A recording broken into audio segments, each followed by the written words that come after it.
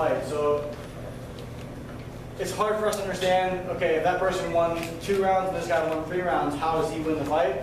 But in true Thai scoring, it's based on like the percentage of the round. So if you only won rounds 1 through 3 by like 10% each round, and then I had a huge round 4 and a huge round 5, that margin's going to be bigger. So even though it's 2 to 3, sometimes the guy with two rounds won can win.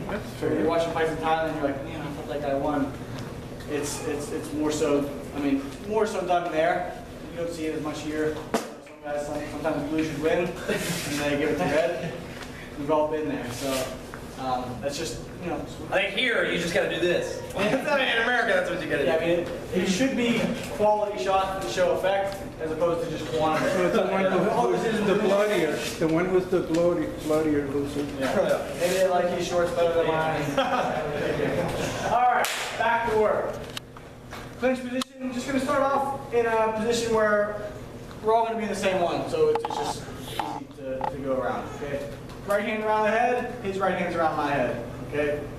My left hand's going to be over top here, his left hand's going to be over top there. So we're both pretty much even, okay? I'm no longer going to be in a fighting stance, I'm going to be sort of even, parallel. And I want my chest and my hips to be close in, okay? If I'm back too far like this, I can knee him, but he can knee me.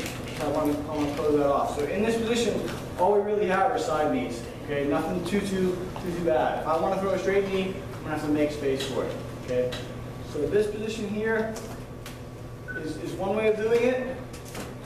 That's kind of stalemate. We both have the same position. If I can fight to get this hand that's over top here on the inside, I'm going to try to break that off my head, okay? He's still going to be trying to grab me with that hand, so I'm going to have a lot of resistance.